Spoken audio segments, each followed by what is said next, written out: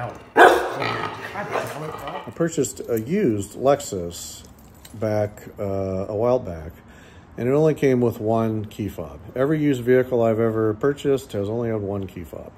So I believe this is some sort of scam that the dealer has to get you out of your hundreds of dollars to get that new key fob made. So I called them up, the Lexus/Toyota dealership, to get my new key fob. They want $500 to program and purchase this new key fob, which I felt it was outlandish.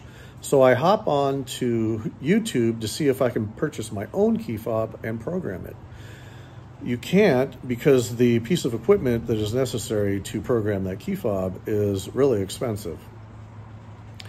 So I was reading online, and I also looked on YouTube to see, is there any cheaper way to do the situation?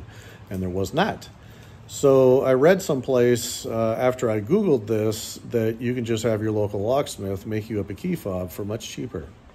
So I called my local locksmith and gave them my vehicle information, and they actually had the key fob in stock, and I drove down there and got my new key fob programmed, and I was on my way.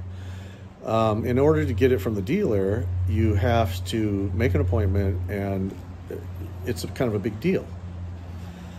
That new key fob from the locksmith was $300 instead of $500. So that's a major savings. Anyway, I had not seen any YouTube videos that talked about this. So anyway, that's a big deal. That's $200 that you don't have to spend. Anyway, all right. Thank you for watching.